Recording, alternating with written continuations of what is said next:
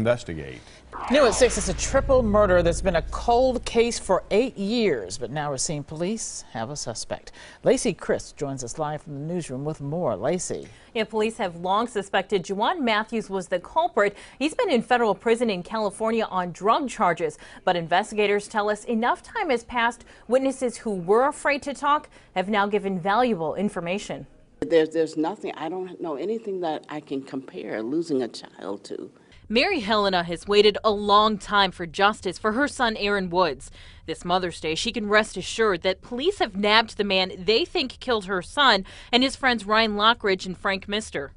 I'm not jumping up and down until this is over. And even then, I mean, this is death. On my end, it's very final. Police say the men were in an inter-gang feud that escalated. The shooting happened by Mr. Cool's sports bar. 3 were killed, several more were injured. Greed, money, and weapons and pride were involved. Juwan Matthews was in court today to face the charges.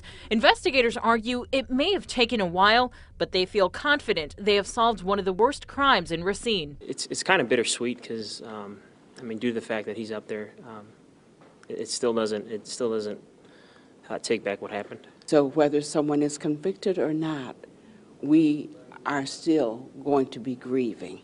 So there are no winners. I do want to see justice. And Matthews was given a $500,000 cash bond, but he won't be on the streets anytime soon. He still has a few years to serve on his current federal drug charges. Reporting live from the newsroom, Lacey Crisp, today's TMJ4. Yeah, family never gets over anything like that. Lacey, thank you very much. Well, it's a bill that would let Milwaukee City work